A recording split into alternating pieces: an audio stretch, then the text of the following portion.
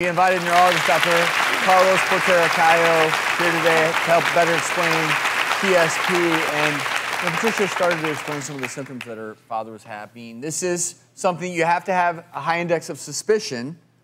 That's right. But tell us what PSP is, what area of the brain it affects. Yeah, so PSP is a neurodegenerative disease. So it's in the same category as Alzheimer's disease or Parkinson's disease. There's additional symptoms with PSP that are not found in Parkinson's, like this inability to move your eyes in all directions, but especially vertically. And so these patients have trouble looking down at a plate of food or when they're walking down the stairs. They have problems with speech, they have problems with swallowing. And so the reason that it's much more severe than Parkinson's disease is that, first of all, it progresses much more rapidly, whereas somebody with Parkinson's disease, as you know, can live 20 or 30 years with a disease.